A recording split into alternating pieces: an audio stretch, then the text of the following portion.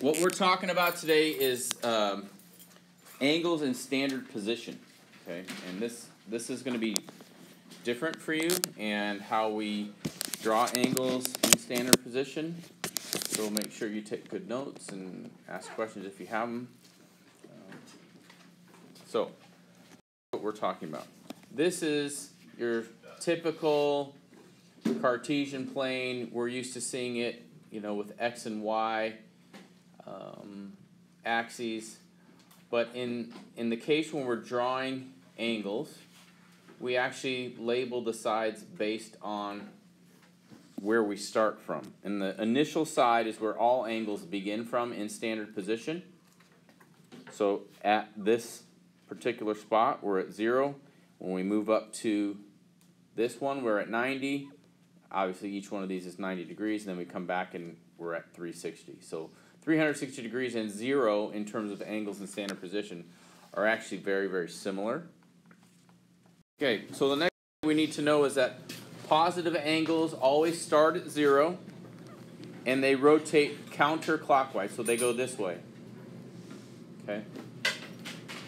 They rotate in a counterclockwise fashion, and the way you think about it is that if you know our quadrants 1, 2, 3, 4, they kind of rotate in that counterclockwise fashion.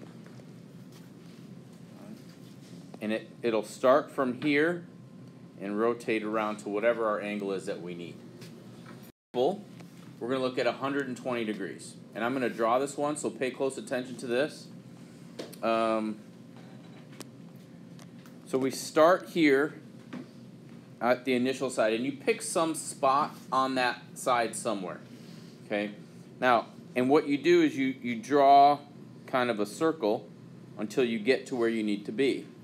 And I probably went too far because I needed to go just 30 past. Because if I go up to here, I'm at 90, and then I need another 30, so it's probably going to be right about there. Okay? And then what you do is when you land on that spot where you feel like you need to be, is you draw what's called a terminal side. Okay? And then you put a little arrow on that circle piece, and then you label your angle. And on the next slide I have it done a lot nicer than this. But that's how you draw an angle in standard position. This is the initial side. This is called the terminal side. And this just reflects how far you go, and then you have to label it. Okay, so here's what it looks like a little cleaner. Okay? And all angles always start from the initial side. And for the most part, you're going to make an approximation.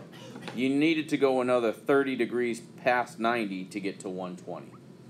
All right? This terminal side should have an arrowhead on it, just like this curve should have an arrowhead on it. And that's how you draw an angle in standard position.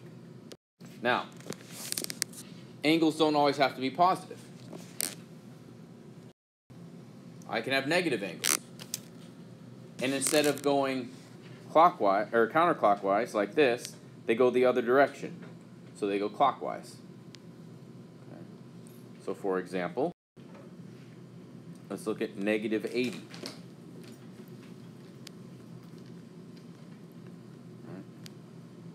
So in this case, it's not going to quite make it to 270 because that would be negative 90. Right? 90 degrees will always take me to the next axis. Right? So what I'm going to do in this case is I'm going to start my little curve. Start my little curve and go almost to 90 degrees. Put an arrowhead on it. Draw a terminal side and label it like that. Okay. Now, I expect you to get it close. I'm not asking you to put a compass or anything on there to get it close. It should be negative 80. Sorry. Question. Cleaner looking version of it. Okay, so negative 80. So the question, does it matter where you start on the initial side? It just needs to be somewhere away from the origin. Okay. Now I put this one closer inside just because I didn't want it on top of this one. Okay. And that's how you draw an angle in standard position. Now, one of the things that we're going to talk about is how to draw different types of angles and how to represent them in different ways. Because every angle has more than one possibility to land on the terminal side. Okay? And I'll show you what I mean here in a sec. Any other questions? So, the other thing that we need to know is you can draw angles larger than 360 degrees. Alright? In theory, if I start here and go all the way around, that's 360 degrees. So if I just kept going, it would be bigger than 360. So let's look at an example like this, 560. Right? So if I start here and I go around one time, that's 360. So I need another, how many degrees to get to 560? 200. So if I keep going, there's 180. So how much further do I need to go? 20. Another 20. Okay? If I were to draw, this angle would be 560 degrees. So when you draw an angle that's bigger than 360, you just go around again. And here's a clean version of that. Okay? And so obviously I could just keep going and going and going. The key thing here is this angle 560 is coterminal with this angle right here. So how much is that angle in red? 200 degrees. Okay? So 200 and 560 are coterminal with each other. Right? The other thing I could do is I could go the other way. So this red angle here is 200. What's that blue angle? No, it looks like negative. It's got to be negative. Is it negative 120? Negative 160. Negative 160. Oops. Do we have to like write this? Yes, because that's one of the things you're going to have to do. All right, negative 160. So there's a couple ways to come up with that negative 160.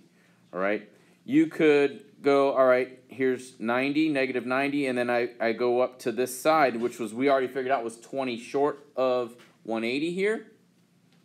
20 more, depending on which direction you were going. Okay, so we could subtract that. The other thing you could do is, we talked about how this is 180 and we were, so you would subtract the 20 from there. You could look at this angle here and think, all right, this is 70 degrees from 270 from this part because we were 20 short, and this is 90. So there's a couple ways to look at it. All right, so one of the things you're going to have to do is come up with other angles that are coterminal with angles. And so we've already talked about two of them.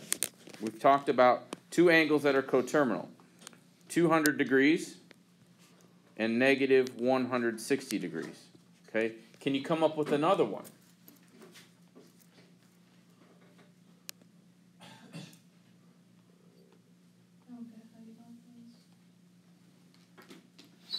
Well, we just got them on the page before. What's the relationship between 200 and 560? How far off are they? 360. 360 degrees. Right? Because that's one full rotation. If I subtract 360 from 560, I get 200. What happens if I subtract 360 from 200?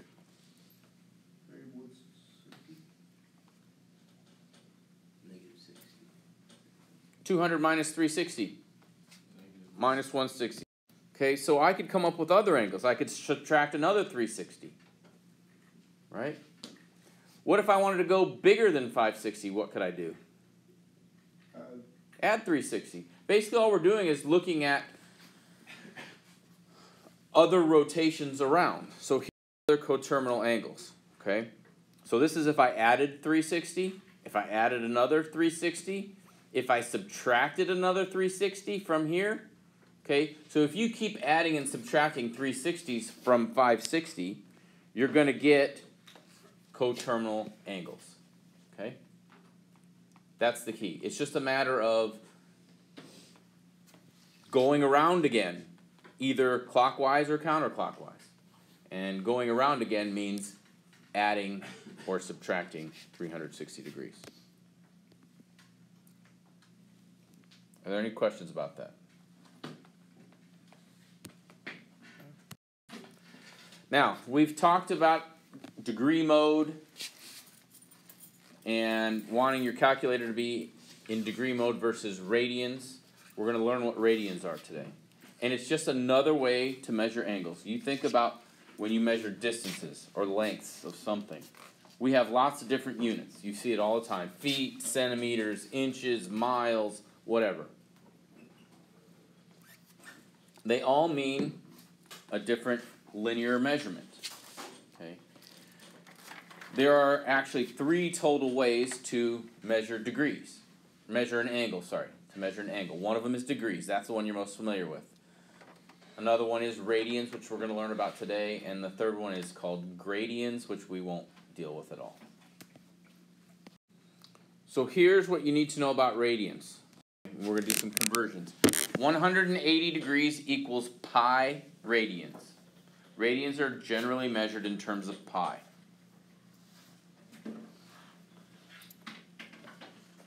So if I know that 180 degrees is pi radians, what's 360 degrees?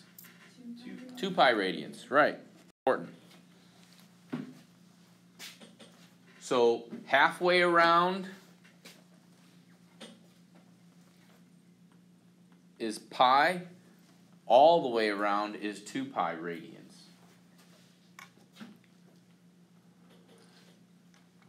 Now, why I put these up here is to show you where the conversions come from.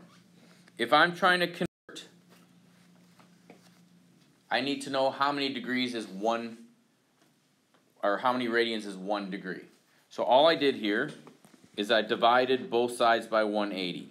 So 1 degree equals pi over 180 radians. And this is going to come into play when we're converting degrees to radians. And in some of the Sarah app, you're asked to do this. So here's how that conversion looks. So if you convert from degrees to radians, multiply the degrees by pi over 180. So yeah, you can leave your calculator in degree mode. It's not a big deal. The only time that you will need it in radian mode is if you're taking a trig function of an angle in radians. So for example, sine of 90 degrees, you plug that in your calculator, you get something.